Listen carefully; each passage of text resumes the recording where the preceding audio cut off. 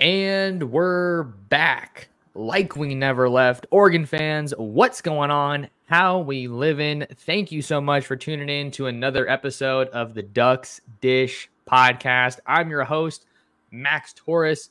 Glad to have you along for another episode of the podcast. Happy you are here. We are coming to you in a couple of different locations. We are live on Twitter and YouTube, at mtorres sports on Twitter, and at Oregon Football Max Torres on Twitter for an Oregon football chat on a Saturday afternoon here in Campbell, California. San Jose, California is where I'm at, but I'm not rolling solo. I got my guy, Rian Winter, a.k.a. SportsChat 503. Been way too long, man. How the heck are you? Fan-freaking-tastic. Love being here, Max. You know the love and admiration I have for you and everything you do for the Ducks. So I'm here, man. Let's do this thing. Yeah, man. Stoked to be here. Stoked to have you back on the channel. Hopefully the audio is cool for you guys out there that are listening. Just a quick little disclaimer, do me a favor, you guys, if you want, get in the live chat. Let me know kind of what's on your mind. If you guys have a question that you want to ask Ryan or I, definitely feel free to throw it in that live chat and we'll do our best to get to it. Just want to have a good chat, get you guys involved, and man, get some excitement out there because we had a 2-week break with no Oregon football and things are ramping up. It's pedal to the metal, Ryan, once we get into next week. April 2nd, Tuesday, I believe, is when the Ducks will return to the Hatfield-Dowling complex for spring practice. I know one of the things that we were talking about maybe just getting into to start things off, we don't have a whole lot of information, right? But we do have at least a little tease that we are going to get some new uniforms for Oregon. The Generation O uniforms coming 2024. Let's just talk about some uniform chat. Maybe give me some of your thoughts. I watched a little bit of your video the other day. But the one where you couldn't hear me? The one where my volume was really low? I think it came out pretty well, but I know you were giving some thoughts on it. So let's talk some uniforms. Maybe we can even get into a little bit of thoughts on last year's unis and kind of what maybe some of your favorites were, just to kind of get things going. Yeah. So again, I think people love the uniforms. I do too. I mean, I'm a guy who grew up as a player, who my first grade year, I remember the first uniform I really got, basketball uniform I got, was the Boys and Girls Club with the old school symbol with the two hands locked together as a reversible jersey. I didn't take it off for a week. Like, I'm a uniform guy from the jump. Like, I'm an old school Mitchell and Ness guy. I love the vintage uniforms. I love everything about what uniforms, jerseys, all that sort of stuff.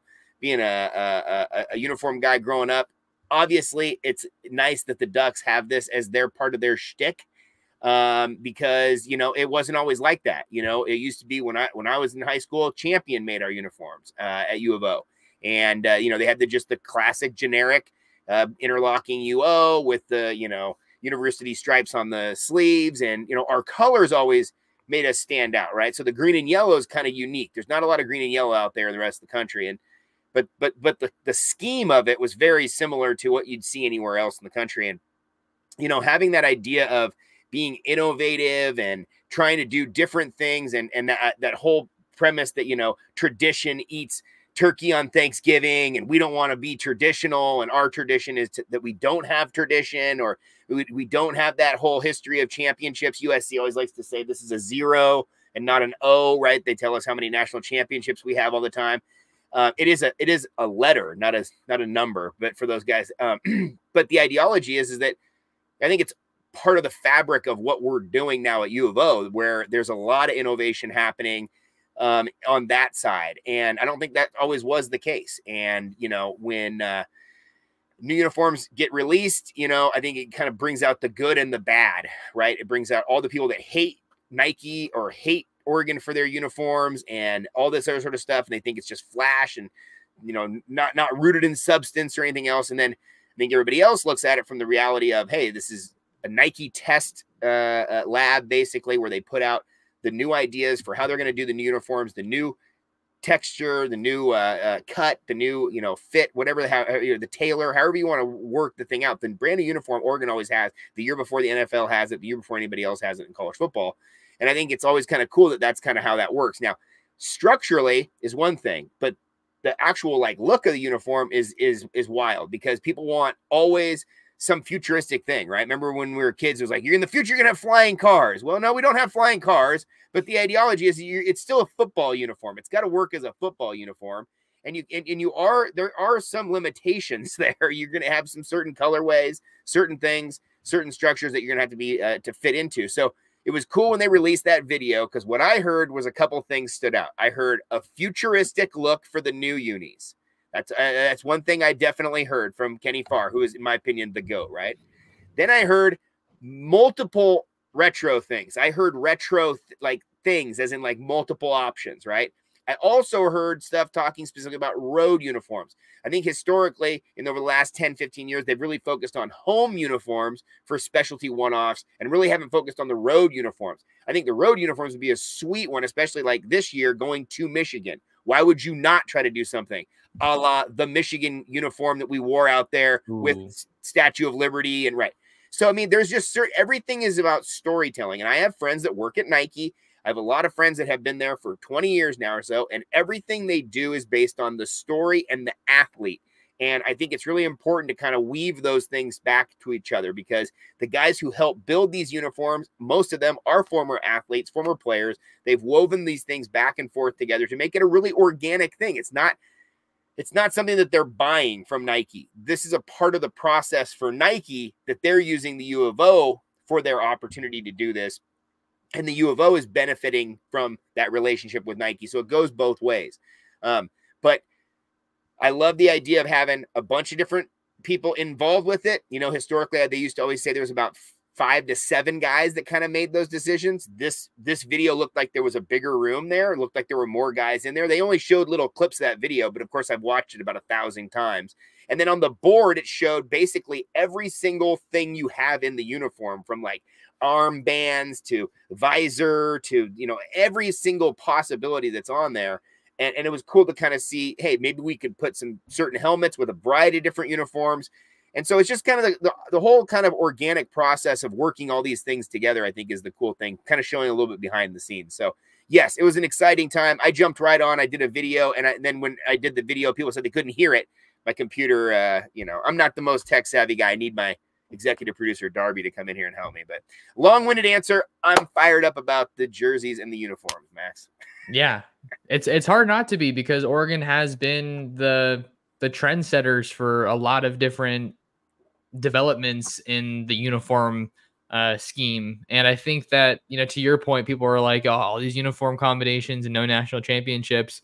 I think it's pretty evident that that's not what matters for Dan Lanning, but people can say whatever they want. I think it's very clear that what they're able to accomplish on the field this year is going to be much more important. But like, you're not going to have these Nike connections and not leverage them and not try to do something like absolutely amazing and super cool that's going to fire people up. I think one of the things for me that I think about with these uniforms and kind of the timing of it all is being able to have new uniforms in year 3 of the Dan Lanning era, in year 1 in the Big Ten. I feel like it's one of those things where it's like kind of subtly smart, but it's just like another way that I think Oregon's kind of doing all the right things and just trying to really make the most out of this move to the Big Ten, because I think they're able to step into this move very confident that they're going to be able to be major contenders in the Big Ten. And I don't know if you remember this, Ryan, you might be able to help me fill in the gaps here a little bit. I don't remember if it was under Willie Taggart or Mario when they weren't really playing that well, probably more so Willie Taggart, but he was saying something along the lines of, with the uniforms, like, we're not playing like we deserve new uniforms every week. I don't know if you remember that. But that was a thing. So that's far from the case now, I think. Yeah, I think there was a time when, Oregon had a really solid group of uniforms that they had done, the Marcus Mariota era, right? And then you had this national championship run, and you went with, you know, the wild uniforms for the national championship on both occasions, road unis. And then after that, they had all these crazy, wild ideas of what to do. And then the team fell off, right? So you had that game where you're dressed like the Duck against Colorado and you lose. You have the game where you're dressed like Lewis and Clark, the map of Oregon and whatnot, and you lose to Washington State. You dress like Cal and you get drilled by the Huskies in one of the worst games ever at Autzen Stadium. Is that a coincidence? And yeah, I mean, so it was like people were like, okay, we're done with the uniform. Can we just get some wins? Can we not go for 2, against Nebraska or whatever? So there's just, it coincided with 2 kind of things going in opposite directions, right? So then in response to that, they were like, all right, let's cut this thing. Let's do a couple basic jerseys. They did do the big number. That was the era where they went to the real big number during the Mario Cristobal era. And it was a very stripped down. I wasn't a fan. Yeah. Very stripped down, basic jersey with just a bigger number. And people were kind of like, maybe tired of it. And since then, though, they've done a pretty good job with some of the one-offs. And I think the Ohana jersey, is the best one-off of them all. I love the retro jersey just because it's a throwback, and it's always fun to see the throwback. But, like, in the creative sense, I think the Ohana jersey knocks it out of the park. I would love to see a white version of that. They talked about a road version. I would love to see a road retro. Historically, the road retro was the same yellow pants that they wore, just the white top. And then in the first year that they did the Nike contract, the first Nike jerseys, which is somewhat of a funny thing if you want to go down memory lane a little bit here, but the Achilles Smith era is the first year, the 1997, 1998, 1999, right in that era. That first year where they did the Nike contract, they made the jerseys look like Penn State. They were the most basic, most plain Jane uniforms. Pull up those jerseys if you can on your screen. Maybe I don't have my extra monitor with me because I'm on the road. That's fine. But for the people in the chat, go to those Achilles Smith jerseys. Go to that Washington game, Patrick Johnson with the catch up there, Washington '97. That was just a very plain Jane jersey. I don't know if you remember this, but like when Nike got the contract for Penn State, the Penn State people flipped out because they added the swoosh. They were so traditional there. They had never had anything else on their jersey, no other marking. Just the swoosh alone was like complete chaos there. And so Oregon came in with that first Nike contract, that first jersey. And before they had done the O, before they had done any of that sort of stuff, it was the interlocking UO still. And it was just very plain Jane. And it had the stripe, it was just a very plain Jane. It was just nothing fancy about it. But what they did, though, is their road jerseys, they went with the green pants, which I thought was dope. So that Patrick Johnson, he's with the green pants with the white jersey when he catches that ball in the corner of the end zone. If you don't know memory lane, that was a big game for the Ducks. Anyway, I do think that having new jerseys is a shot in the arm, and I did think that these jerseys were supposedly supposed to come out last year is what I'd originally heard, but then they hit paused on it because of the Big Ten shuffle and everything else, and they were just make sure all their ducks in a row, quote unquote. And then, so they're going to roll it out this next year, but I think it'll be fun, man. I think the other cool thing I think about the jerseys is not only people buying new jerseys and wearing new jerseys, people who are like those guys who wear the jersey, but I think it creates all new gear, creates all new color schemes, new logos, new this sort of that, the other sort of stuff. I think that's really cool. So no doubt. I think, like I said, like with the timing of the Big Ten move, like, I still don't think I've seen any Oregon jerseys with that Big Ten patch, but that's just going to be like such a surreal moment. I feel like, because I've already seen some like USC recruiting photo shoots where they have the Big Ten patch on their jerseys. So very much leaning into 2024 in a big way. Got a question from one of my buddies, Adam, here in the chat. So shout out to my guy, Adam, out there in the Dale, Scottsdale, Arizona. Nice. Favorite Ducks uniform of all time. Maybe we can hit this one and then we can get into some other stuff in the chat or some other Oregon football stuff. What's your favorite, Max? I think for me, it's really hard to choose just one, but if I had to narrow it down to 2, I think my favorite one is, we first saw it, the retro one, the pick ones, from 2014, Oregon versus Washington. The year Marcus won his Heisman. Really, really like those. Love the UO on the side of the helmet. I'm hoping that's something that comes back this year, because they've had the O on the back of the helmet, which looks cool, but I would like to see it back on the side of the helmet at least a couple times. I feel like that'd be really cool. I agree. Or the chrome lids with the forest green jerseys, Rose Bowl, Wisconsin, 2012, I think. Yeah. I think those are probably my top two that are hard to beat. Got a lot of underrated ones, but just in that solidified in that top tier, I think I would put it there. Yeah, if I were to do like kind of like a home, away, and a bowl game, I think the bowl game one is obviously the chrome lid. I think it's tremendous. And even when they redid it with Herbert, the Herbert year where they had the chrome lid with the little bit of the wing in it, I remember, if I remember correctly, it was like the green wing with it. I don't know exactly what it was, but yeah, dude, no, the chrome lids, I think that was revolution. That was like outer space sort of stuff. Yeah, I think I like the original jerseys. I think the original jerseys are fine. When I say original, I'm saying the 80s, 90s. But the jerseys before that, the uniforms from like Dan Fouts era and the early 70s and late 60s were also, right when they first really started to go with the heavy green and yellow, were also really cool. You know, like the yellow pants with the green top. And I always like that color combination, you know, they've had in a variety of different ways, different colors, different greens, different yellows, different matchups. But I always like personally that matchup. I would rather see the two-tone than the all green or all yellow. I like the yellow pants with the green top, or the, green top with, yellow top with the green pants. But I do like the underrated jersey for me is the diamond plate. The early I saw some people commenting on that in the chat. The diamond plate. The first time we went with the black, first time we went with gray, the anthracite stuff, that was a cool era, man. And also the first, when they went from that into the wing, the first wing I actually have right here in my, like, I'm looking right at it, is Jeremiah Johnson jersey from the first game where they wore the wings, which is the Arizona game of like 08, I want to say, because the 09 year was the wing year, the Rose Bowl year, Masoli.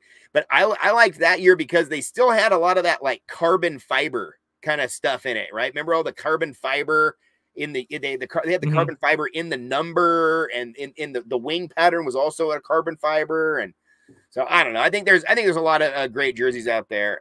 But I do think the one-off jersey, that Ohana jersey, was awesome to me. And then the bowl jerseys, I think, the classic is that chrome helmet, man. So anytime you get the chrome helmet, the Ohana jersey helmet, though, was amazing. It had like all sorts of iridescence and like star pattern or something. It was amazing. Nuts. It was nuts. I'm glad I was still in Eugene at the time when they wore those against UCLA, because that was just awesome to watch. And there's so many good ones, but oh, sorry to cut you. I just saw Rick Olson says they were the camo uni for the spring game. There were some really dope camo ones too. I remember the one that had the sleeve shirt. Remember the helmet that had the flying formation type of duck, where it had like, it was like a couple maybe ducks, or it had like a line with it, it was coming this way. That was kind of cool. Yeah, I think I remember what you're talking about. Spring game stuff, they did some cool things. For about 2 or 3 years there, they did some wild out stuff for the spring game that now they just have completely toned back. So sorry to cut you off there, my guy. No, you're good. You're good. I was just going to say, I mean, we've almost been on 20 minutes and we're talking uniforms, so maybe we can talk some ball, a little bit of recruiting. Anytime, I know you're more into recruiting now than you used to be. I can't help but take a little bit of credit for that. You should take all that credit. So we got a question here. I don't know if you heard about it. I talked about it earlier this week on my show. Timinachi Glass with the question. Thanks for the question, Timinachi. A reminder to you guys, drop some questions in the live chat. Timinachi says, receiver decommit reasons. Oregon still in it. No new Oregon commits like USC dumpster fires did this week. Why? Always keeping score. So for you guys that maybe don't follow recruiting super closely, 2025 Pflugerville, Texas, Weiss wide receiver Adrian Wilson decommitted from the Ducks. And I mean, the only thing that I'll bring to the table here, I mean, I feel like there's some stuff just in general with recruiting that doesn't always come out. So I'm not trying to put anything sensitive out there, but from what I've been able to gather from the people I've talked to, it's kind of a mutual decision. So that's just kind of what it is. But this was his second time decommitting from a school. He was committed to TCU, then he committed to Oregon, and then now he's on the open market. But I wouldn't really expect Oregon to remain involved here. You never know, but this is definitely a national recruit that has just about every offer out there. Oregon now has 4 commitments in their 2025 recruiting class. And I talked a little bit about how USC went on a nice little recruiting run with Lincoln Riley last weekend. So that was obviously pretty important for them, flipping a 5-star defensive lineman out of the state of Georgia in Justice Terry away from the Georgia Bulldogs. Certainly no small feat there. So I think I think Oregon's going to get things going in April. I think that's kind of the easiest way that I would put it. It's been quiet for a long time, but they've brought in a lot of big visitors, stayed working behind the scenes. And I think everything is going to be building up to that spring game at the end of next month, because as we all know, the spring game is Oregon's marquee recruiting event of the year. So that's kind of what's going on with recruiting. I mean, these high school guys, man, how many girlfriends they have in high school? I mean, come on, commitment is not necessarily always the greatest trait for 15, 16, 17-year-old dudes. You can flip around a little bit, especially these days, man. I have no hard feelings at all when these guys. They did. I don't even know why they'd want to decide. Stay open the whole time. Just don't commit. If you have if you want to flip it, do they get something extra by committing? I mean, it's like, I don't know. I don't know enough about it to speak on it necessarily, because I'm not a parent in that situation, and obviously I wasn't an athlete in that situation. But it seems to me that your best interest would be to keep it open as long as you can, because the offers are going to come pouring in, especially late. I mean, that's what I would do. Like, I've thought about this. Should be like a whole separate episode one day that I do, or like a live, like how I would navigate a recruitment if I were a 5-star, and like just like knowing what I know on this side of things, and like having been around all of it for as long as I have. I feel like that would be something that's pretty cool. But we've talked about it, Max. I mean, like the guys that are the automatics that they're going to have a roster spot for them anywhere. The guys who are pretty much a guarantee, and then the guys that really need to get a spot and need to just take the offer when they can take it, right? There's multiple different levels of this, right? And it doesn't matter. It's not 5-star, 4-star, 3-star. It can be a variety of different things based on need, based on whatever the case may be. But some of these guys, the moment the offer gets offered to them, boom, I'm on it. I'm not turning this down. And this might be the best offer I'm going to get, right? Other guys are like, no, I can wait it out because they have the ability to. So, yeah, everybody's unique. Everybody has a different space, and every different team is unique too, right? One guy might be a lock on one team, but maybe not a lock on the other team based on need. No doubt. And I think one of the interesting points too with recruiting is just like, I think a lot of people that follow Oregon football recruiting, they're always wondering why they don't get some of these 5-star guys in the boat until later.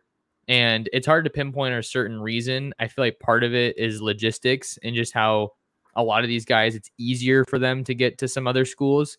And I think Oregon just kind of plays the long game. I mean, you look at how they closed last year. Right. Gatlin Bear, 5-star. Ryan Pelham, high 4-star. Jeremiah McClellan, high 4-star. Both those guys flipped from USC and Ohio State. So I think sure it'd be fun to have some of these 5-star guys in the fold early. I know Tony Cumberland's a 5-star D lineman out of Scottsdale in the 2026 class, and he's supposed to reclassify to 2025, but isn't necessarily official yet. But I don't think it's that big of a deal. I mean, as long as those guys sign on the dotted line and they end up at Oregon, that's all that really matters at the end of the day. I mean, yeah, and like you said, they're gonna flip guys. There's always word around the campfire of who's gonna maybe come here, who's gonna come there. Recruits are trying to decide where's the best place for them, and most of it, all in my mind, always still goes back to playing time. It can't not be. Especially now when you have these teams be able to come in and play these freshmen. We're in a new era where these freshmen come in way more prepared than they used to be, and teams are willing to play them now earlier. So it's like you thought it was about playing time 10, 15 years ago. What's it like now? It's got to be even more. So I don't fault these guys at all for flipping around, and their position coaches might change, other people's stuff might change. You never know. So And their families also. Families got to be in these kids' ears, man. It's got to be really tough for a lot of these kids to navigate just the family, right? I mean, they got Easter weekend right now. You're gonna go. You're tomorrow. You're gonna go do your thing with your family. They're gonna do their thing with their family. They're gonna have an uncle be like, "Hey, let me holler at you real quick. I think it's USC," you know. And then somebody else be like, "Have you thought about Auburn? Have you thought about the SEC?" You know, I mean, everybody's got their own agenda, and these kids are oftentimes, you know, a major opportunity for not only the person, but also the family, right? Not only the player, but also the family. And they want to hit when the iron is hot, man. They want to strike while the iron's hot. So no problem at all with these kids, because especially everybody's floating around these bags. Everybody's talking, everybody's tampering with everybody. I mean, come on. I mean, as soon as they opened up the rules for this stuff, it just went even crazier. It was already happening, but now it's just even crazier. Got a comment from my guy, Matt Kelleher, also in the Dale. Sco Ducks from the pool in Scottsdale. So shouts out to Matt. Got to make it out to Scottsdale last month to see my Niners lose in the Super Bowl again. Ooh. But at least I got to do it with some buddies. Question here from NE. Question for you guys. Do you think we see new unis with the Big Ten patch for the spring game, or do we still see the Pac-12 patch for the spring game? I don't know. I feel like they might be leaning into 2024 and leaning into the move. Well, I mean, that would be a time to come out with something new in the spring game. And how hilarious would that be? Because the Pac-12 is going to be covering the spring game. Pac-12 Network. Pac-12 Network, you would be having the Big Ten patch. By the way, our guy who's by the pool, man, cheers to you.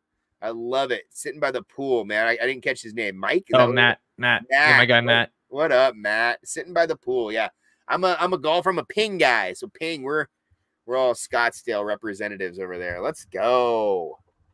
Yes, sir. Yes, sir. Yeah. So yeah, I think it'd be pretty insane if that is how things went. It'd be I don't know. It'd be quite the curtain call on Oregon's affiliation with the Pac-12.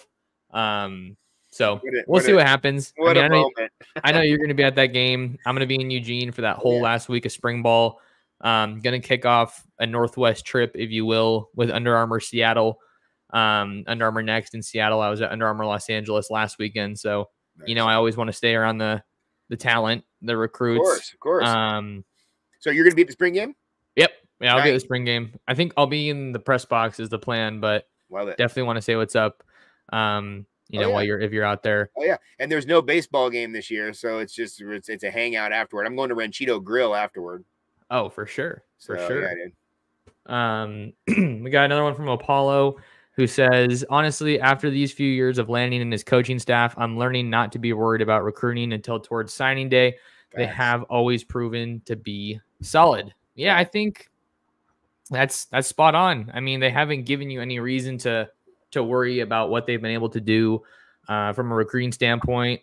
I think we can do some transfer portal talk too a little bit later on.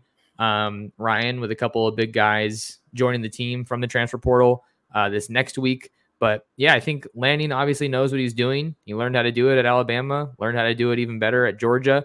And now he's, picked right up where Mario Cristobal left off and clearly has passed where he was able to get Oregon from a recruiting standpoint. So totally agree with this comment, Apollo. No reason to worry if you're an Oregon fan. I totally agree. It's a great time to be a Duck, man. Yeah, absolutely. No doubt. Yeah, no, I think, and again, like I said, I've never really focused that much on recruiting. I've always felt like these guys have a really good handle on it. Even in the previous regime where, they were not really focused on the recruiting, I still wasn't worried because they had still got all these other guys. They recruited Marcus. They recruited all these other guys. I wasn't concerned about it. And then, and even this, all the numbers and everything, I still am not. The idea of like, you got to get this guy because you got to get the better ranking and you got to have this. That's fine. To me, in the modern era, you got to recruit well. You got to coach them up. You got to keep them. And then you got to add transfers. And I think that's the secret. You got to keep the good players and you got to add the transfers. And you've seen some teams where they didn't get to add transfers, or they didn't get to keep their players, or they didn't have the recruiting well. You know, and you have to have all of them together. I mean, you know, look at this Ducks basketball team this year, down to freaking 7 guys, you know, the 7 scholarship guys. And a couple of those guys are transfers from this year. A couple of those guys are transfers from last year. You know, a couple of those guys are freshmen. You know, you needed, and then a couple of guys you had who you had brought on the whole time. You needed all those guys to come together. And that's, of course, basketball team where you only have 8 guys. Do that to a football team where it looks like more like 80 guys or, you know, 50, 60 guys that you're getting a lot of rotation in with. It's a crazy situation. So you have to keep players, you know, look at the running back room. Running back room, if you had not had Bucky and Noah come in as the transfers, you know, what would you have been doing in that running back room? You would have been in real trouble. I mean, just straight up. And there were other guys that came in, and Jordan James did a great job as a freshman, guaranteed. But, I mean, imagine if he, as a freshman, didn't have Bucky Irving or Noah Whittington. I mean, they would have been giving him the rock on day one. That would have been a crazy situation. So, again, I feel like the transfer portal is the secret of the whole sauce right now, because guys can pick and choose where they want to go. It's basically free agency, and you can plug and play guys, and you know exactly what they're going to be able to bring to your table, and some guys are going to excel. Some guys are going to do better than you thought, like a Tez Johnson, for example. Everybody knew Tez was good. Bo told everybody he was good. You put on the tape, the guy's absolutely fast. He's got good hands. But then when he comes here and he has that success with Bo and everything else, he just jumps. And so it's like, you know, you get some of these guys who they're you know, without them in the transfer portal, you would have been really lean in that department, right? Your wide receiver class would have been a little bit tighter. This year, wide receiver class is huge. That wide receiver room is teeming, because a lot of guys want to come play here because look at the success these other guys have had. So, and then you get guys in the transfer portal and they stay an extra year. You got them for 2 years, like the Gary Bryant Jr. situation or whatever. You know, it just builds on it. So to me, recruiting has never been more important. Even in the era of the transfer portal, recruiting is still really important, because you're going to have to get guys who are going to come in and buy in from day one. You're also going to have to get some impact freshmen, because freshmen are going to have to play. It's a new era. No, for sure. For sure. I think, man, just to take a second here, Ryan, it looks like it's showing me in StreamYard that we got over 300 people in here. Hell yeah. For this chat. So shout out to everybody that's tuned in. Drop a like on the video wherever you're, or the stream, wherever you're watching. You know, M Torres Sports here on Twitter, or Oregon Football Max Torres on YouTube. Subscribe to my channel, subscribe to Ryan's channel, SportsChat 503. And we're always here for the chat, man. We're here for the chat. Well, I could talk recruiting all day, but man, let's talk some Oregon football, because it is about to be back with the Tuesday marking the 3rd spring practice for the Ducks. And I think one of the things that everyone's most excited about is the Ducks will be adding 2 of their most highly anticipated transfers from the offseason, in former Washington cornerback Jabbar Muhammad and former Texas A&M wide receiver Evan Stewart, who posted on his Instagram story yesterday. I don't know if you saw this, Ryan, that he was in Eugene. So kind of the Eagle has landed type of excitement. I think that's something that's just got everybody buzzing, man. You know, you add 2 of the top players in the transfer portal. I think it's not necessarily an embarrassment of riches. I think it is kind of that deal, but like the wide receiver room is already great. You lose a guy like Troy Franklin, and before you can be bummed about it, you get a former 5-star in Evan Stewart, and not even just a former 5-star that has a lot of hype, but like he's shown up on the field and he's played against some really good teams. You know, he went against Terrion Arnold, the cornerback from Alabama last year, and he's already seen a lot of top flight competition. And then Jabbar Muhammad, I mean, Oregon fans know all about Jabbar Muhammad. He was a complete lockdown guy and the best corner in the pack last year. So for them to be able to add him as a plug and play replacement to Kyrie Jackson, how can you not love that? Right. No, I totally agree. And I think that, you know, you referenced the 2 big ones, but I would also say that the other 2 big ones are those 2 quarterbacks, right? The idea that, you know, Dylan Gabriel being one of the high ranked names, it's that 1-year contract thing, but Dante Moore, I feel like, has got even more hype than anything else, man, because of all of what happened last year. And that idea of falling in love with a guy his senior year when he commits, then he decommits at the last second, breaks your heart. The next year comes back to the team. I mean, so the storylines are abundant. They are absolutely abundant. And again, I tend to think that the spring is one of the best times of the year because you've got a lot of different storylines to work with. You've got the guys that are up and coming. You got the guys that are trying to hold on to a spot against those up and coming guys. And then you got the newcomers. And you got all these faces, all these different names and position groups. Basically, they just come in there, they take the eraser to the board, and they say, okay, guys, let's go. Who wants to be on that board? And there's nothing more motivating than erasing all those names and putting new names up. So I love the fact that the Ducks are absolutely on fire when it comes to recruiting, transfers. People want to be a part of this team. They're going into this conference. They're going to have huge games this year. They're going to be marquee matchups. They're going to be national news every single week. I think this is a great year. It's one of the most surreal years of being a Duck fan to look forward to. Not to mention the fact it's my son's freshman year at Oregon. Dude, the layers continue, Max. It's blowing my mind. Hard to ask for a better intro for Darby into his college years. And I mean, for him to already have the experience that he does shooting the Ducks and being around the team, I think that's awesome. Super glad that I've gotten to work with him. He does some amazing work. I know he got some new camera stuff. He was telling me, I think, when he was shooting some hoops out there in Las Vegas. Shout out to this comment from Shant from Pasadena, California. Huge shout out to you both. Love watching you both. Appreciate the love and the kind words. Staying on the topic of transfers. Cheers to you, buddy. Yeah. So I think staying on top of with some of these transfers. We got a comment from Rick Olson. Will DM probably Dante Moore play in his free 4 games? I tend to think probably. I mean, why would you not take advantage of those 4 games if you're this Oregon staff, just trying to prepare him to potentially be Dylan Gabriel's successor?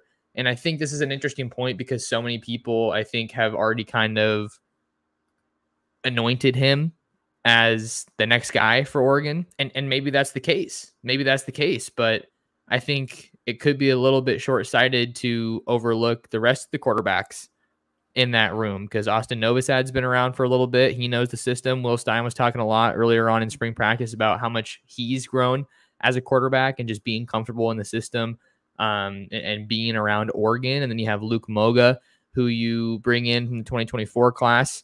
And then you have Achilles Smith coming in 2025, Achilles Smith Jr. in 2025. So I think that Dante Moore it'd be smart for him to play in his 4 games, just to get some quality reps in this offense and to get some good reps against the opponents that they're going to be facing in the Big Ten moving forward. Absolutely, man. No, I just, everybody's focused on the quarterback. The quarterback's like the CEO, man. It's like, they're the president, man. Everybody loves the quarterback. And it's just become more and more and more of that position over time. I thought there might have been a time where it would cool down a little bit and it wouldn't be that number one A1 focus, but it's even gotten more. I mean, you watch the NFL advertisements and they don't even say, Chiefs versus the Bills. They say it's Josh Allen versus Patrick Mahomes. The entire team is represented by 2 quarterbacks, and that half the time just get the ball from one place to the other and let everybody else work, but they are important. And I do think Dylan Gabriel just throws a really nice ball and he's just an athletic guy coming out of the left side, a little different. But he, I love as basketball coach for all the years that I've had, all the lefties I've ever coached have very nice touch on the ball for whatever reason. And it feels like the left-handed quarterbacks do as well. Yeah, I'm really excited about this team. Again, I feel like offensively, a lot of questions were answered last year with Will Stein when, you went from Kenny Dillingham to Will Stein. You're thinking, okay, is this offense going to get better or worse? You had a lot of really good playmakers there. And obviously, I think a lot of it had to go with how Bo played because I think Bo played so well. But I think he was put in a position to play very well. and I think Willie, is just one of those guys who he knows the game so well, man. And I think he is a quarterback at heart. He knows how the quarterback should be played. He knows how the game should work a little bit. I think he's very funny. Every single interaction I have with Will Stein is immediately laughing. There's a lot of humor and a lot of intelligence with him, and he just knows how to work the room a little bit. I think the key thing for me and the quarterback as a coach, myself personally, hierarchy is really important, and you got to have transparency. Everybody needs to know who the number 1 is, number 2 is, number 3 is. Everybody needs to know that hierarchy. And like last year, you knew exactly what you had going on because Bo Nix was coming back for that senior year. But his first year when he transferred in, remember the people were like, well, let's see how this will go. When he was obviously going to be the starter, he's not going to come over here and not be the starter. I kept saying that over and over and over. But the spring game is, like I said, clean off the board, do all the stuff, do all the natural stuff where everybody gets a shot. But I love the spring game because people are hungry for it. And everything's spaced out as well, which I really like. So you have you have practice, you have a day off, you have another practice, you got some time off on the weekends a little bit. It's not like just go all the time. And there have been years where they did do that. They have been years where they really tried to jam all those practices in a very short amount of time and get the whole thing done. Chip Kelly talks about the win the day thing. The win the day motto came from spring practice. It came from the idea that the spring was just such a doldrum of times where there was nothing really going on. You had no game going on. You had no opponent. You just had to just go through the motions. And it was, it was just like a throwaway. And Chip was like, you got these 15 practices. We need to use these correctly. And this is when he was at New Hampshire. And this idea of this win the day idea was, okay, let's just focus on today. I know the rest of the season's 6 months from now or whatever, but let's just focus on today. And I love that. So to me, my whole thing about spring practice is it gets us talking about football again, and it gets the guys able to put the pads on again, start popping again a little bit. And really for these guys, they get to work on their craft. And there's nothing more important for a coach, for a player, to allow guys to work on their craft and get better. And you see guys get a lot better over the spring, especially when it comes to the wide receiver group, working with the quarterback. And that's going to be a big thing this year with these brand new quarterbacks. Quarterbacks are always going to be a fun topic of conversation, right? It's only natural that they kind of dominate the conversation, the discussion, especially because it's the most important position on the field. Absolutely. And I think it's a cool storyline too, right? I don't think you could draw it up better as far as Dante Moore being an Oregon commit and then decommitting and then ending up back in Eugene despite all the chaos around the sport with Chip Kelly and UCLA to become the new OC at Ohio State. Or Dylan Gabriel coming to Oregon and then Dante Moore still comes to Oregon. Like that was something that not a lot of people expected because you usually don't get two guys of that caliber out of the portal at quarterback in the same hall. So I think Dylan Gabriel and Dante Moore have to be two of the guys that are at the very top of my list that I'm most excited to see in the spring game moving forward this year. For later next month. And then obviously Jabbar Muhammad's another one and Evan Stewart as well. Got an interesting comment here from NE says, I can't believe I'm saying this. The only worry I have this year is that the interior of the D line. What do we think, Ryan? Interior D line. Yeah, I think there's a reason for concern there because of who you lost last year. You had some really strong players that had been there a while, and in the other big thing about transfer portal and all this sort of stuff is it's hard to grow football players. These guys are gigantic human beings. And I don't know if you've seen Ryan Walk lately. Shouts out to Ryan Walk, came back as a coach, but he's probably dropped almost 100 pounds since he was playing. I mean, the guy is back to being like a point guard, right? This guy was a point guard for Justin Herbert. I don't know if you know this at Shelton High School, but that my point being is that these guys get gigantically huge and they swell back down when they stop playing. A lot of these defensive linemen are not necessarily always that big, right? They get big for their sport, and during their couple years, it's hard to get an 18-year-old to be that big comparatively to some of these grown men, right? And so, I think Keon Ware-Hudson's going to be a guy because of his ability to be a senior on that team. He's been here. He's been around. I think he knows where he's going with that group. There's some freshmen in here might make a difference right away. And then, of course, you have the transfers. I think the transfers are going to be a big deal. A guy who I personally like to see is Ben Roberts. Okay, I think that Benjamin, I think is a guy who's going to take that next level of progression up. So again, that's kind of my concept. You have to have the guys that you recruited as freshmen. You got to coach them up. You got to let them hit the meal plan and the weights, right? Then you got to get the guys who are transfers, who are going to come in with already some weights, already some meal plan stuff, come in as a sophomore or junior, or maybe even come in as a senior. But you're going to have to kind of develop this as a unit.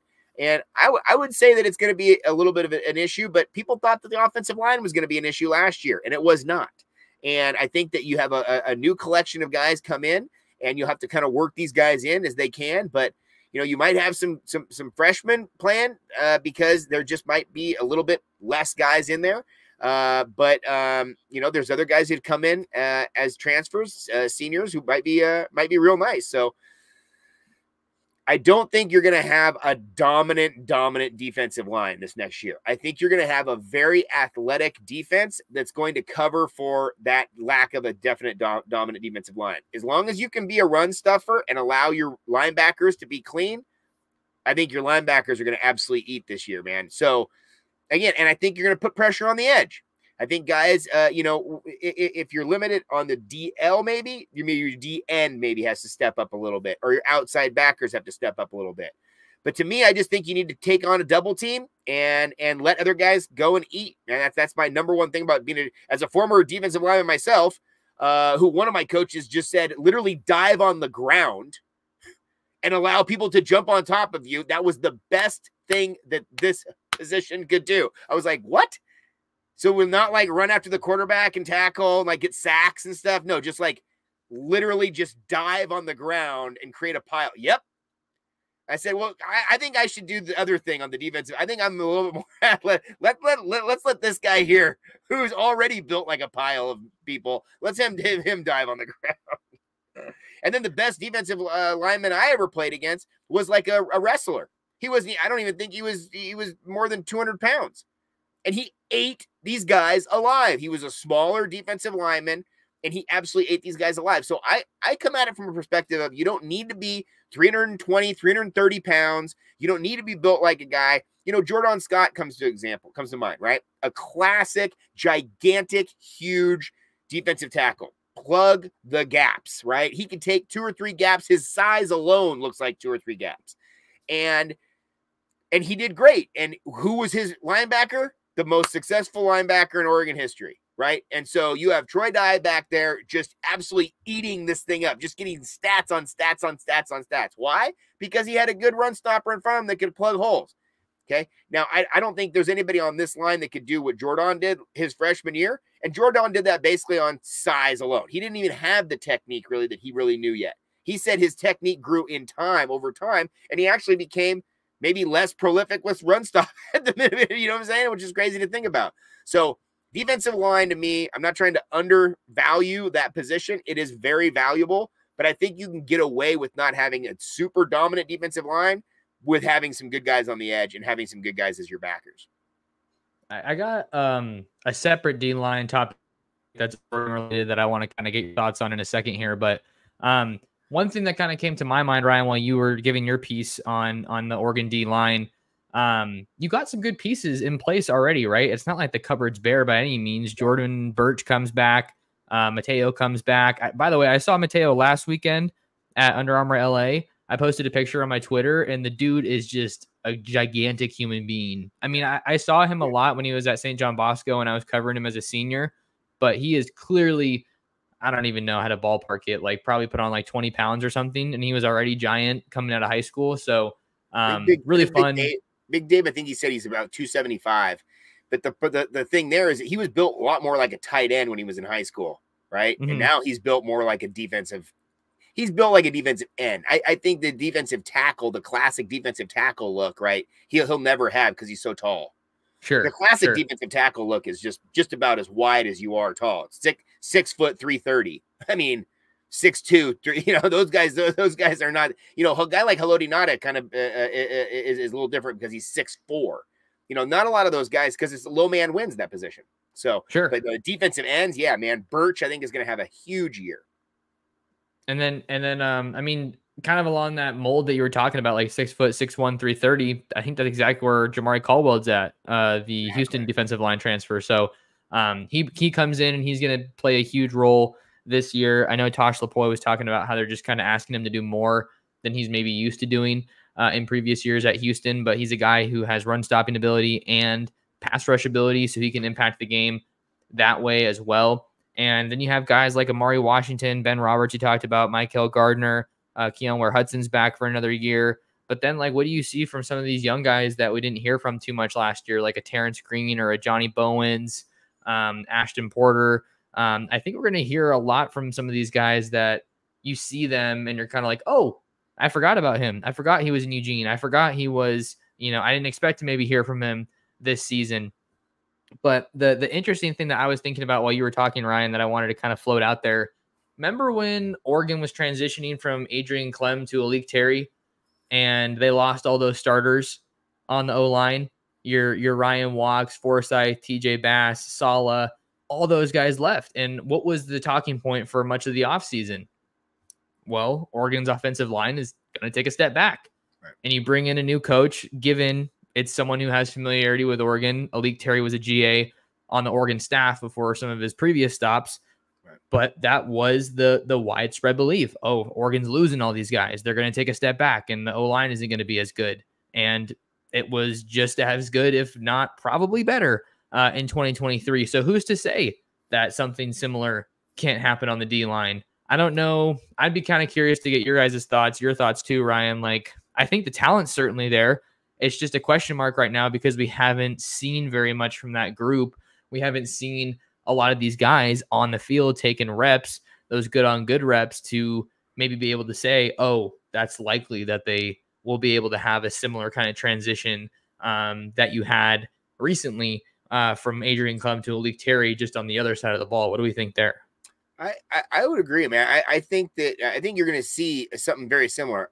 You're in the position now where and again, not to be like egotistical about this or like, too ahead of our skis, but they used to talk about, the teams that could just reload, right? And they wouldn't have to like completely rebuild something. They could just reload, and they would take a team that was really good and they'd be like, oh, this is the greatest offensive line in Oregon history. And then the next year they would have a brand new group and be like, now this is the best line in Oregon history statistically now. And then the next, I mean, did anybody think that JPJ, when he came in as a freshman, would be better than Alex Forsyth as senior as at the center position? And he definitely was. I mean, JBJ was an absolute beast at the center, dude. Guy was made. No offense to Alice. Alice was awesome too. Okay, like you can keep going back, right? Max Hunger, keep going back. So it's this idea that, like, I think the future is very bright. We've said this on here. When it comes to recruiting, the players coming in are better than the players from the past. So a guy like Josh Connerly, for example, should have an absolutely humongous year this year, right? He's on track to be that guy, came in as the best guy, played as a freshman, had a great sophomore year, should just have a dominant junior year and be off to the NFL draft. And I feel like sometimes what we lose focus on is some of these guys who didn't have that chance as a freshman. There were guys playing in front of them as a freshman, and they didn't have that opportunity. And maybe they weren't good enough comparatively, but they also just maybe didn't have that free spot in front of them. Maybe they had to 2 or 3 guys in front of them they had to work through. And you're going to have to do that. Some of these guys leave in the transfer portal to try to find an area where they don't have as many guys competing with them. But I tend to think guys that are really working hard, that really know their craft, are going to excel, and this is the time to excel. And again, different schemes come with different players, and we came out of a very big defensive and offensive line mindset with the Cristobal era, and I think you're moving toward a little bit more traditional approach up front, but also speed. And Dan Lanning has said speed over and over and over in a variety of different interviews when talking about these position groups. And I'm assuming that even on the defensive line, it's still going to be like that. Look what Dorless just did in the NFL draft combine, right? He ran a great 40. So I think you're going to see a lot of these guys come in, try to maintain their speed and try to have that physical strength and size as well. I don't think the 330-pound thing is necessarily as important, or 300-pound thing is important as it used to be. I think you can get around that a little bit. But I think defensively, I think the key thing is you're going to have these great linebackers. You're going to have some seriously good linebackers this year. Last year, you were thinking you was a little bit lean on it with Justin Jacobs coming off that injury and whatnot.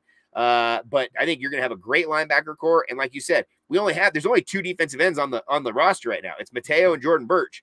And both those guys look like absolute studs. So I think the defense will be fine. And I think that the defensive line, although it is very important, and I live by the code that whoever wins that upfront battle, defense and offensive line, is going to win the ball game.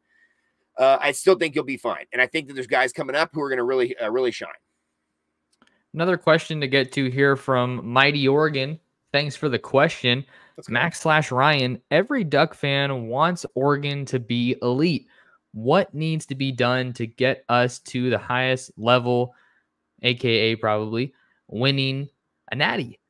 And this is a good question. This is a really good question because it's one that is kind of always at the forefront of your thinking. I think whether you're a coach on this staff, whether you're in the personnel side of things, scouting, eval, you're always wondering what's going to get there. And I think one of the easiest ways to get yourself there, and I think one area we really saw Oregon take a pretty notable step last year, but it's not where it needs to be yet, is you're too deep.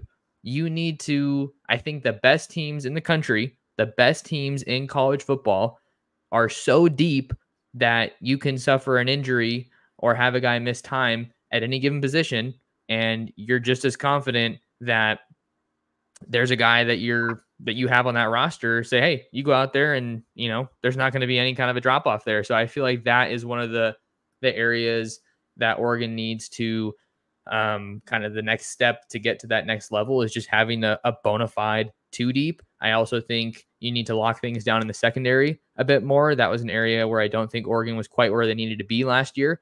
Not trying to, slight that group or anything. I think that's just the reality of the situation. I feel like the coaches would probably tell you that as well. And then you just need to keep on bringing in monster pass rushers. I think that's exactly what you need. Those are kind of some of the simplest things simplest boxes to check, not simplest, but most straightforward things that you need to do if you really want to get to that winning and natty level. Yeah, I mean, things have definitely changed because of the 12-team format. Okay, right? So it's like positioning really is going to matter now, right? So, you got to get yourself in those first 4 games, get your bye, or you got to get in that second 4 where you get your home game and you get on a run and you start to kind of really feel it.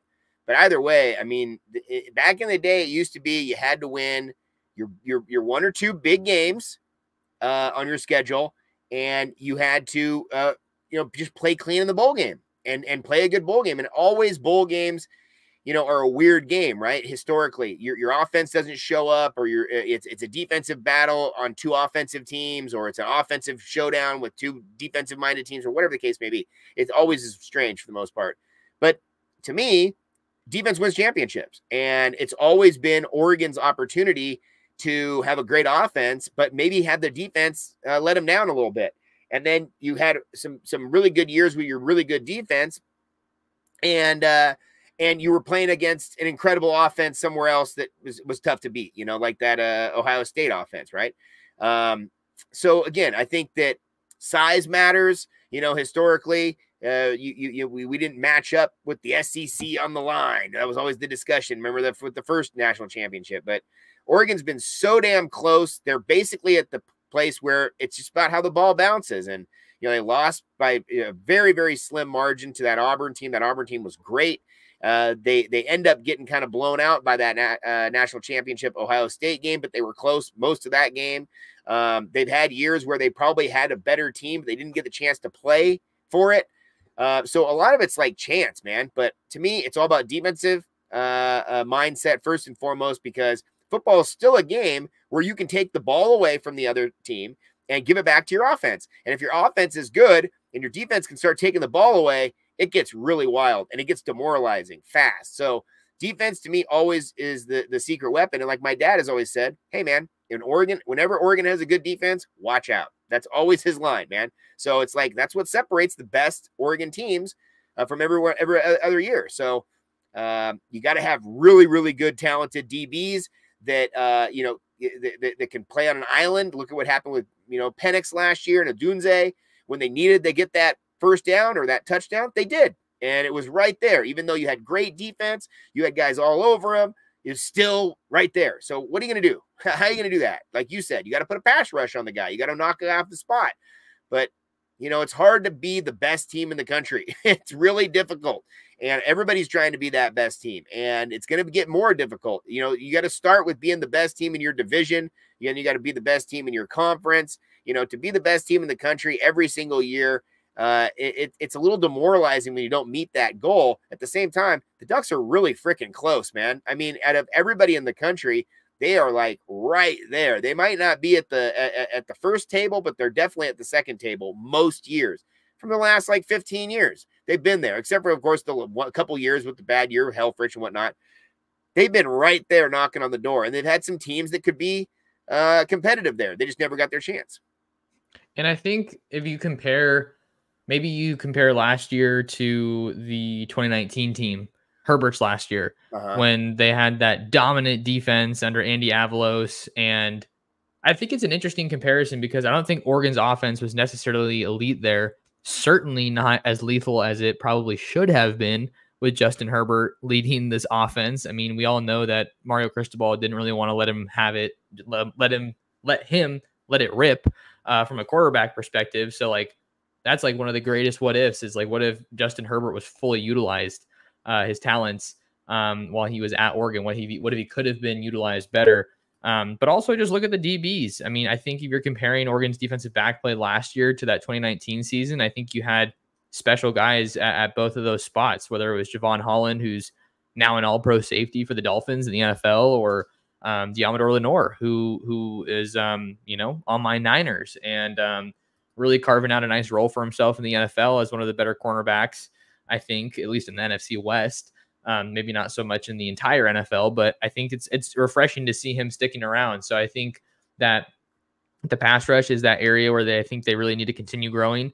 Last year was a step in the right direction, but I also think just having more consistent, high-level, top-end DB play, and they're certainly recruiting the guys to do just that. Chris Hampton gets a promotion to defensive backs coach. Rashad Wadood takes on a bigger role with the corners after Demetrius Martin leaves to go back to Michigan State, his alma mater, to coach for Jonathan Smith.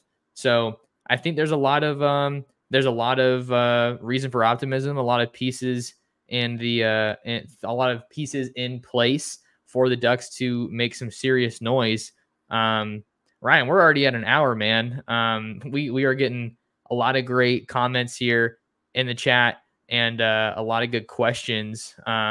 What's your vibe, man? You want to keep going a little bit? What are you thinking? I know you go like 3 hours on this thing sometimes, but I haven't done it in a while. Yeah, no, we're good. We're good. I'm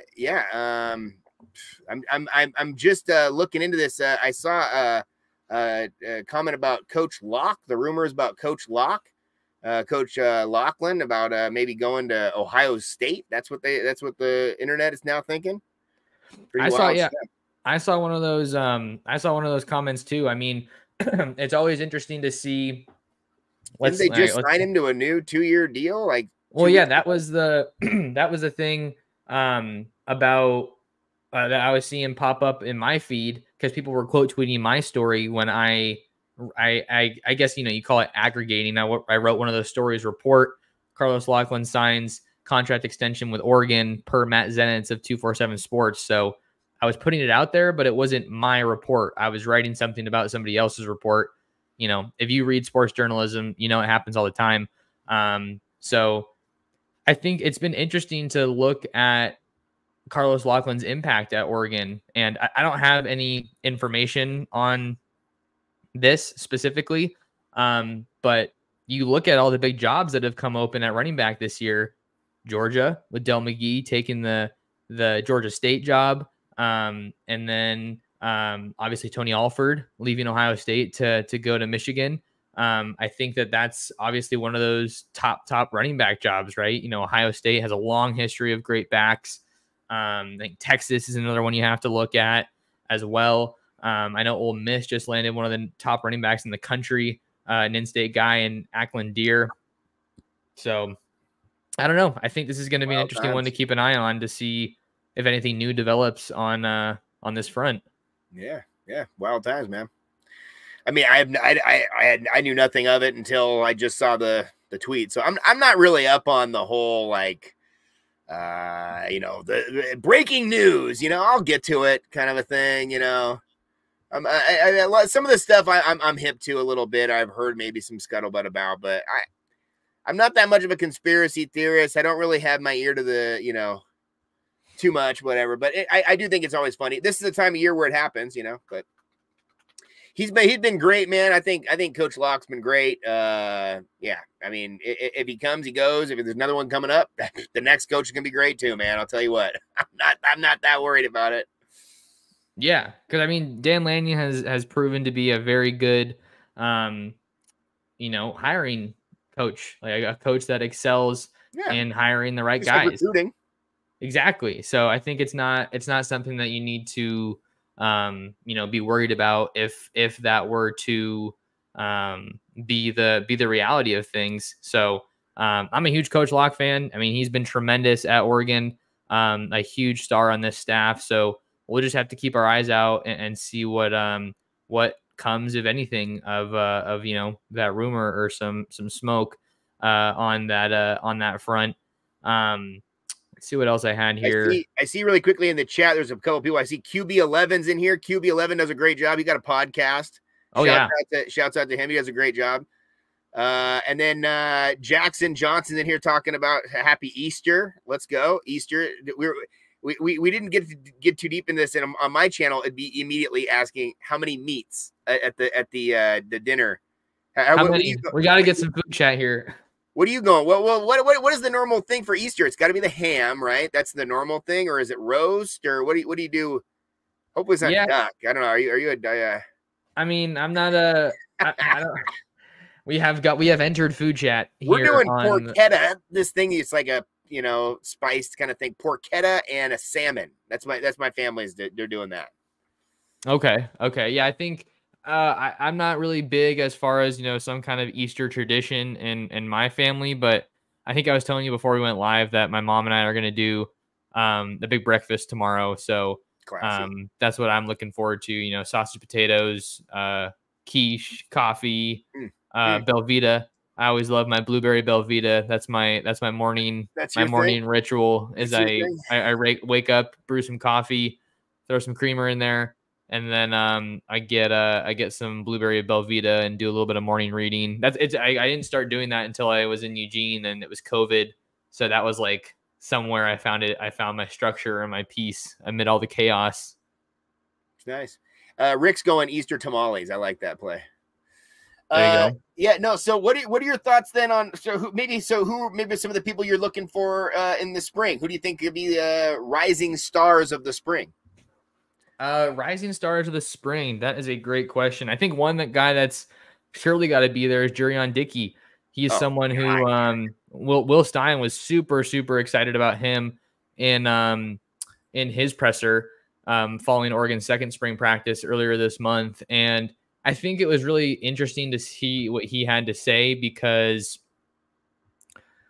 he was kind of just saying like it takes time, and like it took him time to get comfortable in the system, to know where to line up, know what routes to run, know what audibles are out there, whatever it is, know how to evaluate the defense that you're looking at. So I thought that was a really good thing to hear, because I think in my line of work, you always want the highly rated recruits to play right away, but it's just not the reality of the situation more often than not. So I think there's so many catches to go around in this Oregon offense for a couple of reasons. Because Troy Franklin's gone. He had something like 75, 80 catches.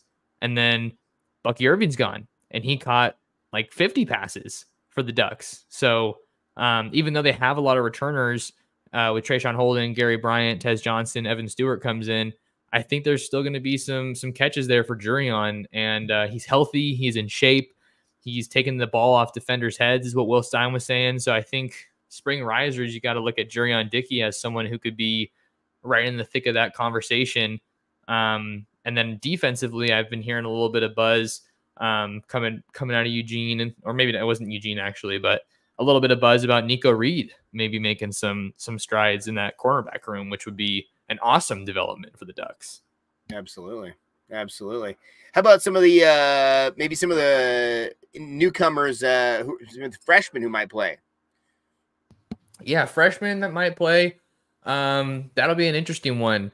I think, let's see. I think if you're looking at Aaron Flowers as a guy who is really intriguing, that safety out of the state of Texas. He was an All-American guy. Ducks need some help at safety.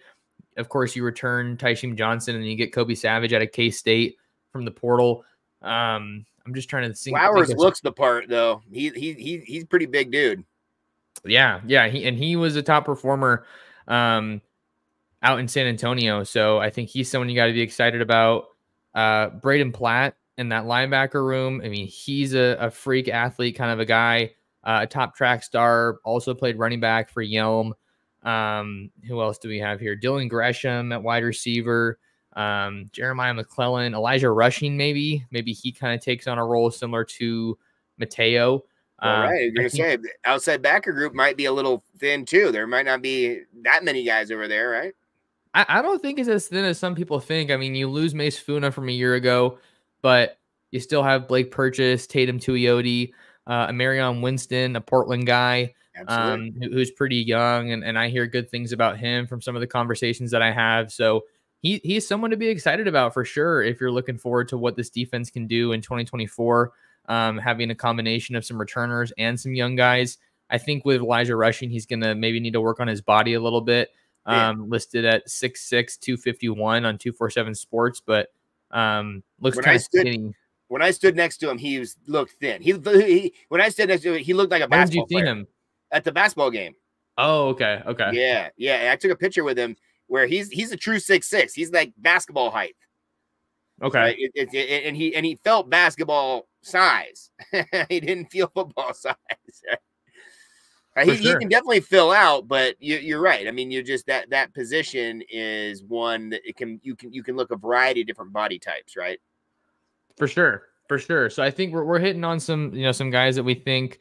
I think you're right though. Go back about the outside linebacker, the way that Blake Purchase played last year, the way that Tatum Tuioti played last year, and even Marion Winston a little bit. But I'm telling you, Blake Purchase blew my mind last year with his play. He played very well. And he was a guy that I heard a lot of really good things about in coming out of high school, coming out of the state of Colorado. I mean, he was one of those letters of intent that took a little bit longer to come in than I think the staff would have liked. And the reason was because Deion Sanders was trying to flip him, get him to stay home and play for his home state. And I was talking to somebody that was very tied into that recruitment when Purchase was coming out, and they were telling me like, Max, this guy is going to be a dude. Like, he was super, super excited about him, and I think it's just so fun to see Oregon recruit nationally, any state, and Colorado isn't one that I think gets a whole lot of buzz. Obviously, it produced the McCaffrey brothers in recent years. If you're looking even at Oregon, Adrian Jackson came out of Colorado. Never quite figured it out at Oregon, but Ducks have some history there in Colorado. So I think that it's exciting to see what Blake Purchase has done and kind of what remains for him, what's ahead for him. Got a comment here from Brandon. Be great to see that JUCO play this year in the secondary. I think you're talking about Sione Laulea from College of San Mateo. He was the number 2 JUCO prospect in the entire country, and he's like 6'4", 185 pounds. I think the secondary is, I even know you have a lot of guys coming back there, Ryan. Maybe this can be one of our topics to kind of wind it down. I don't want to take too much of your time. What do you think about the secondary, man? Because you got a lot of players coming back, but I think that it's also going to be a combination of like, okay, who's on the roster that we like where they're at and we think there's still room to grow, versus we have some new guys that we're adding into the mix here, and some of the guys that they're going to be pushing, you kind of just have to look at it and say, hey, that wasn't quite good enough. It wasn't up to our standard last year. That's a great point. The way it's been working lately, it seems as if there's always going to be, like you're saying, these kind of two different levels, right? The guys that were good, who came in, had a lot of talent, a lot of potential, maybe never really reached their potential. Other guys came in at a class below them, or maybe even 2 classes below them, and hit at the level of potential before the other guys. Other guys switch positions back there. They go from safety to DB or DB to safety, or whatever the case may be. So, yeah, I think there's a lot of movement back there in that group. To me, I think that the transfers have been very big for them, right? We look at Christian Gonzalez, what he did in year 1 was gigantic. I mean, holy smokes. So to me, I look at a guy like, like you said, Nico Reed, get 1 more year in it. I think he played very well last year. But Kobe Savage to me is a guy who, again, these are all grouped together as when it comes to the safeties and the DBs, all in one unit I'm thinking of. But, I'd love to see a guy like Dante Manning, who had an opportunity to have a senior year, be able to come out. You saw him in that, we were talking about the uniforms to start things off. You saw him in that video with the uniforms.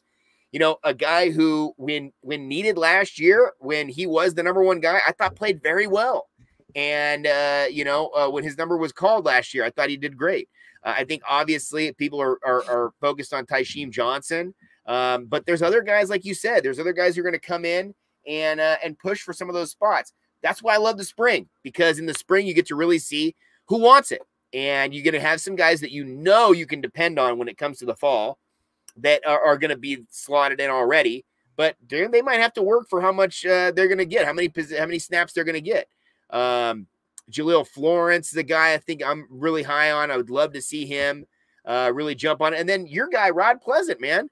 I would love to see what we could do with him because of his speed and whatnot. So there's a bunch of guys in that room. It's a deep room. I thought Cody DeCambria was a guy I was really excited for when he came in on his group. So again, I just think you never really know. That's when the big statement on that one is, like you said about Aaron Flowers, like you never really know. He could be a guy that could play as a freshman, or he could be a guy that doesn't see the field until his sophomore year and barely sees the field then.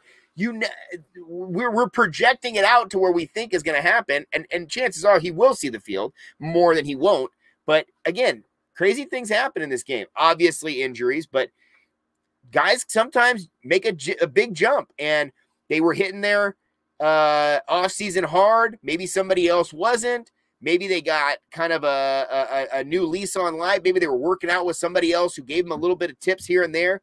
Because, again, some of these guys, the difference in their talent is not that much. It's just about who wants it more and who's willing to take the next steps to get to where they need to go. So I love the spring. As a coach, for all the years that I've coached, this is a time where you can really, like I said, erase that board and get everybody pumped up to go get their spot and see who wants it. It feels only fitting in spring ball with this theme. I don't know if you look of the season and like spring cleaning, fresh start, right, all that kind of thing. I think that can very much be applied to probably this Oregon defense, because at the end of the day, that's just where more of the questions lie. So it's only natural that you kind of see some more wiggle room from a couple of those positions. I like that you mentioned Rod Pleasant, Dakota Fields, 2 Sarah guys. They were teammates in high school, and now they're teammates once again. Rod Pleasant had an awesome play, forcing a fumble in the Fiesta Bowl against Liberty. And I think the secondary is it's teaming with talent, and there's so many guys at corner, at safety, at nickel. Brandon Johnson comes over from Duke as well, who joins the team during spring practice. He wasn't here. Yeah. So I think he's another guy that you got to be excited about. There was another point I was going to make. Oh, I was talking to Spencer about this the other day. Maybe I'll steal it now and just kind of bring it to the table. Real quick, Ryan, how about we end at an hour and a half? We're at an hour and 18. Is that okay? Just kind of have that be our hard stop. We're here. But here's the question. Jabbar Muhammad, since we're talking about the secondary, right? Jabbar Muhammad comes in, crazy big expectations. The dude went to the national championship with Washington last year, locked down, most of the guys that he went against, just for the most part. Put him in the box.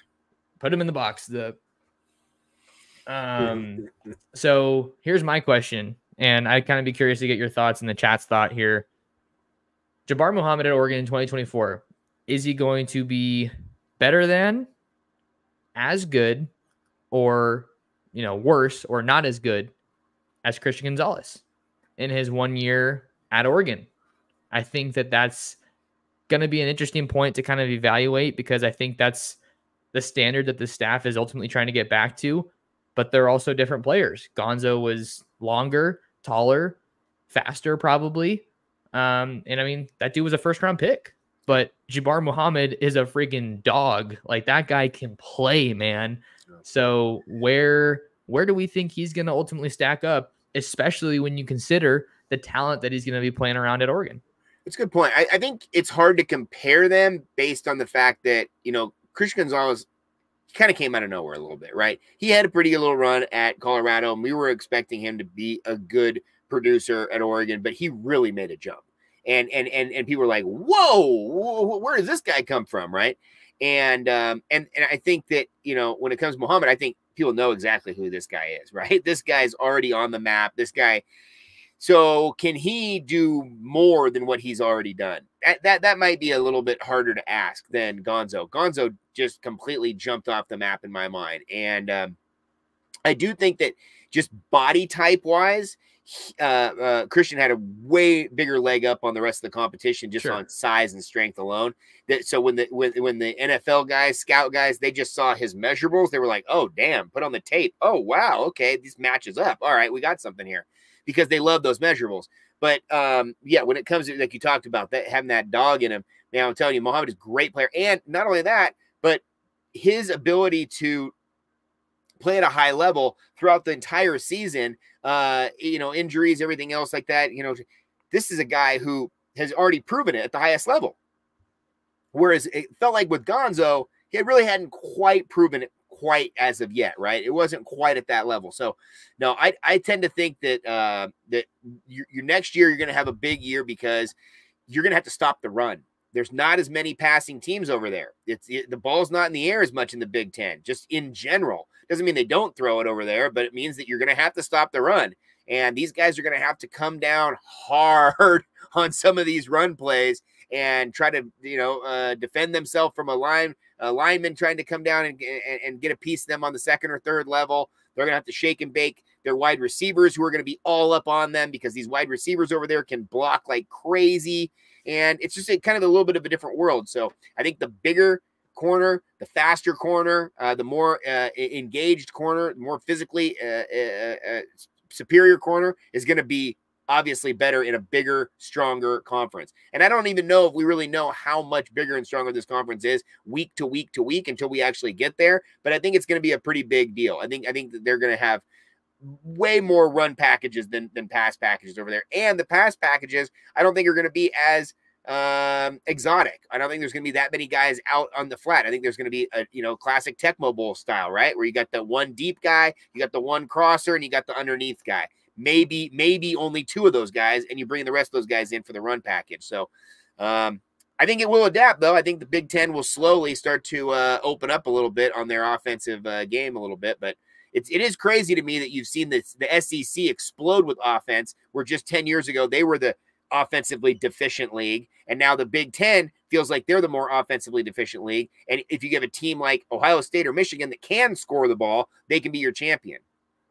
For sure. Another comment here from our guy Apollo 28. I could be wrong, but most teams winning championships are teams having players that know it's okay to wait, learn, and then play, which is a really relevant point to make right now. Since we're living in this transfer portal era, a lot of guys want that immediate gratification and they don't stay around.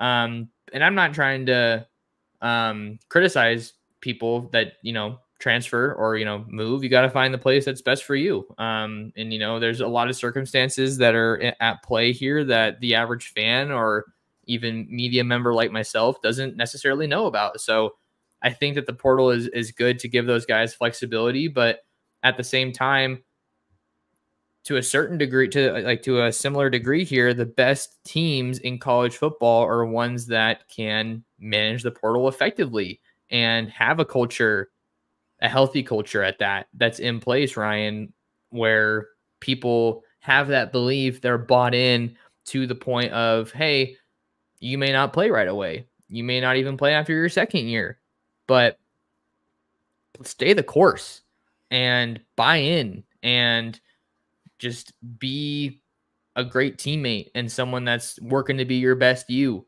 And when you do that and you get guys that are in the program multiple years, that this comment itself is a perfect example of why portal schools like Colorado right now and then USC last year haven't been able to achieve their ultimate goals. And I think that USC is going away from a portal school.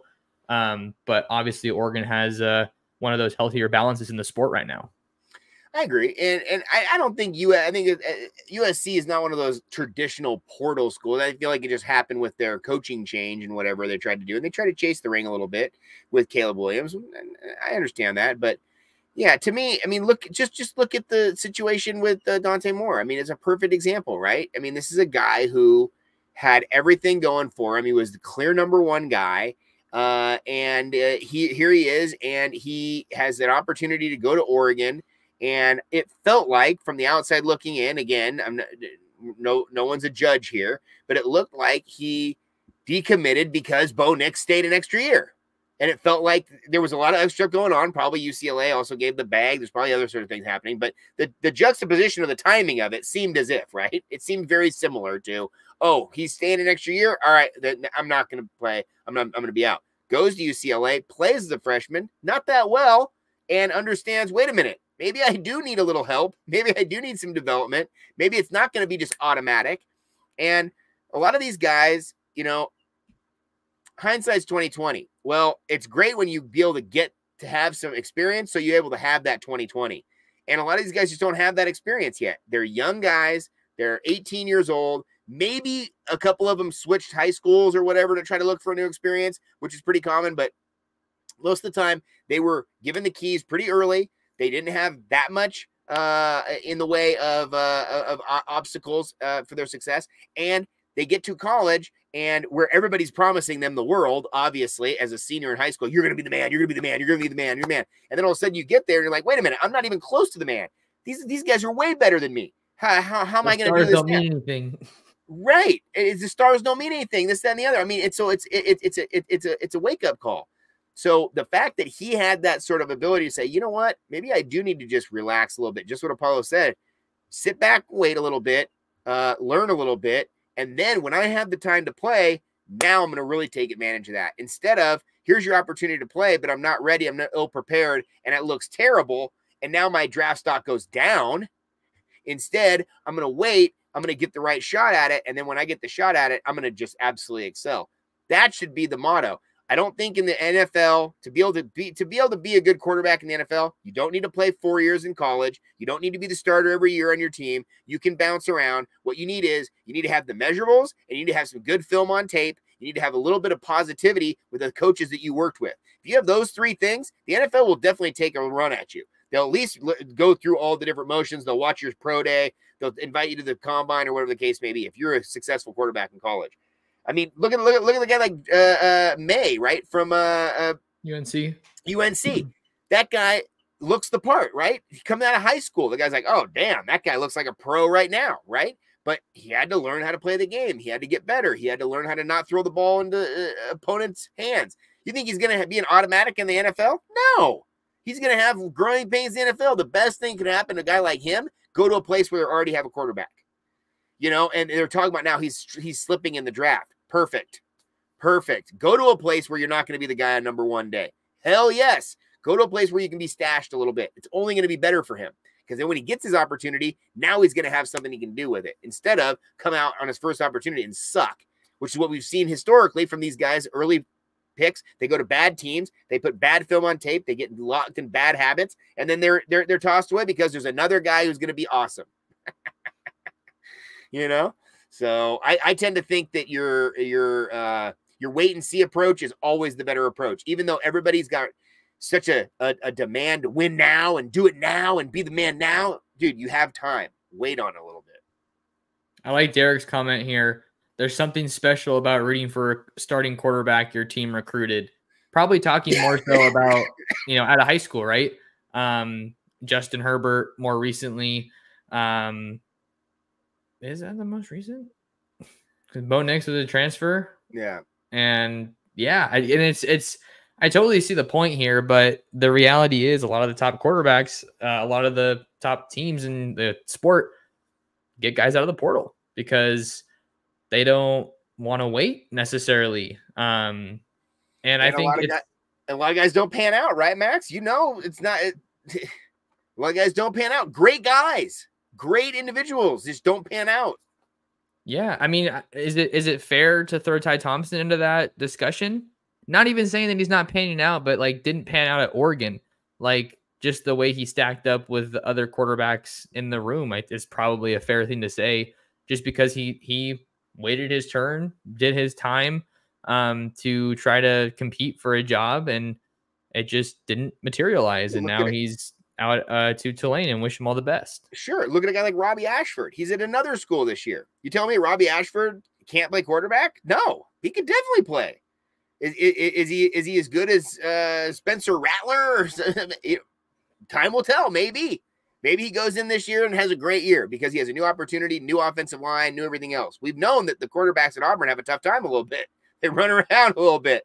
Don't have that much protection. So maybe he finds a better space. That's great. He's the same guy. 2 different opportunities, 2 different teams, 2 different schemes. He's the same guy. That's the hardest thing to me about recruiting and in the draft, right? Because the draft is basically recruiting for pros, right? You can have the exact same player be in 2 different schemes and be completely different players. Completely. Yeah. And so how do you know which is going to be the right guy? And how do you know what scheme is going to fit the right guy? That's where you got to have the mastermind. That's where you got to have guys who know their system really well, and they can pick guys to fit their system really well. Like that Ozzie Newsome, right, for the Baltimore Ravens for all those years, right? They had that steady thing. They had the same coach for all the years. They were going to all those championships, so they were, they had a blueprint. They knew exactly what kind of scheme they were running. They knew what type of guys would fit their scheme. Look at Belichick. Look at all the success he had there. He would wheel these guys in and out and in and out and out, find the right guy. So a lot of it has to do with understanding your personnel and understanding your team and how your team is made up. And if you need guys to be able to fill a certain role, then let them fill that role. You've seen this where one guy works on one team, they don't work on another team. That's mind-blowing for an NFL GM. I mean, you trade a guy who's terrible on your team and he goes to another team and he's amazing. Oh, great. I didn't see that coming. Otherwise, wouldn't have traded him. Are you kidding me? So well, we've had some awesome convo here, Ryan. We are at the 1.5 hour mark. So before we say adios here, just any other Oregon football thoughts or Oregon Ducks chat that you want to put out there, man? Yeah, dude. Anytime, man. Catch me out on Tuesday nights, buddy. I'll be there live stream Tuesday nights, chatting it up. But yeah, no, there's a lot going on right now, right? Obviously, you've got baseball. If you're a football fan only, then watch baseball just for Bryce Betcher. The guy's insane. Guy makes insane plays. He had a play the other night where he was in a full sprint, dove and caught the ball, and then doubled off the guy at first. I'm like, bro. And this guy was your starting middle linebacker last year for most of the year. I mean, come on here, people. Are you kidding me? But yeah, no, there's a bunch going on for Oregon. Obviously, the spring practice is the number one thing. Basketball was a fun year this year. Basketball is looking really good right now. Everybody's in the transfer portal. No one's in the transfer portal for Oregon. Not one basketball player has left this team. Now, we don't know exactly what's going to happen. Some of these guys might go. Who knows? But you had a decommit yesterday from the guard, but Keyshawn's coming back, so that could be part of that story a little bit. But yeah, man, basketball was a fun year. It ended up really great. It was too bad that those guys, those 2 seniors went out that way. But you looked at that team, Creighton play against Tennessee. I don't know if Oregon would have been able to play against those guys. And if they beat those guys, you're playing against Purdue. Good freaking luck, So your time's going to end at some point, right? But it's just a good time to be a Duck, man. You're in our last spring of Pac-12, and we're done there. It sucks to break it up, but it is what it is. I'm really excited about going to the Big Ten next year. A lot of really great games coming up. So I'll still be doing stuff, doing videos, break down different things. But like I was talking about earlier before we even started the show, I'm always trying to be cognizant of everybody's time, respectful of your time. I don't want to just spam the thing. I don't want to be on here just saying stuff just to say stuff, to create videos for, just to make videos. The uniform thing came out the other night. I jumped on it. I made a video. Nobody could even hear me on the video. People still watched it. It was amazing. So I got a lot of love for the SportsChat community. A lot of love for you, Max. You know this. Everybody else out there. All the other guys do great job out there. All the guys doing podcasts like QB11 jumped in here. The Flock Pod, all the other podcasts that are out there. And then all the media guys like, our guy Zach and Jared and all those other guys doing great work. Jared and Tyson Alger, all the guys doing great work out there. I'm a big believer in all that stuff, and I'm a fan. So I'm not part of the media. I'm just a guy in my basement chatting about this stuff, watching. I'm reading what you're writing, and I'm coming on here and I'm just BSing, dude. That's how I do, man. Whatever anybody's talking about, let's talk about it. So can't thank you enough, Max. It's been a fun time. I love jumping on your channel. And again, you're the guy that started the live streams for me. So now I'm not trying to be the live stream king over here, but I do get a little thirsty on a live stream, and I have been known to have a live stream go quite some time. Even the last time I did a live stream for the freaking basketball game, I did a watch party. I've never done that before. People were asking me to do that. So I did that. So I was basically doing commentary during the game. And that was over 4 hours. I didn't even go to the bathroom. I didn't leave the microphone for one time. Man. So if you're interested in what I got coming on, dude, I love it, man. Cheers. But make sure you guys keep following Max. Keep following everybody else out there for the Ducks. This is going to be a great year. I think we can win it, man. I think we can go in that Big Ten and win that thing in year one. Ooh, they don't even know what they have coming, boy. I'm telling you. I don't think they know what they have coming, man. I think the Ducks are rolling this next year. It's like what Lanning said himself, as far as just the questions about, what are you changing as you're going to the Big Ten? What do you have to do to be able to compete over there, more or less, right? And then it was something to the effect of, I think they have to maybe change some things to see what we got coming. Which was kind of a mic drop moment, but also like, hey, I'm confident in what we have as a team, and the proof's kind of in the pudding, so to speak. So Ducks are back at it. They're going to have to adapt to us, I think, more than we're going to have to adapt to them. And that's the whole idea, right? In football, you want to dictate the game. You want to dictate the terms. So that's the way I look at it. Oh, we got a super here. Oculi Mortis, my guy, Oculi. Just to end the stream. Just a dimer at the end there. Just a $10. Right on. I love Oculi, man. Appreciate it. Thank you for your service, my guy. So yeah, Ducks back at it, man. Tuesday morning in Eugene, I'm assuming. I haven't gotten the practice schedule yet, but I think that's probably safe to say. So you guys, if you want to find more of Ryan, make sure you lock in with him at SportsChat503 on both Twitter and YouTube, if memory serves. If you guys want to find more of me, you can follow me on Twitter and Instagram at mtorresports. You can subscribe to my YouTube channel. Make sure to hit that like and subscribe button at Oregon Football Max Torres, and you can read me over on Ducks Digest. But until next time, thank you guys for taking some time out of your day, talk some ball, talk some Ducks with us. Thanks to Ryan for coming on the show, and share the Ducks Dish podcast with your friends, with your family, and with other Duck fans. And we'll see you in the next episode of the Ducks Dish podcast.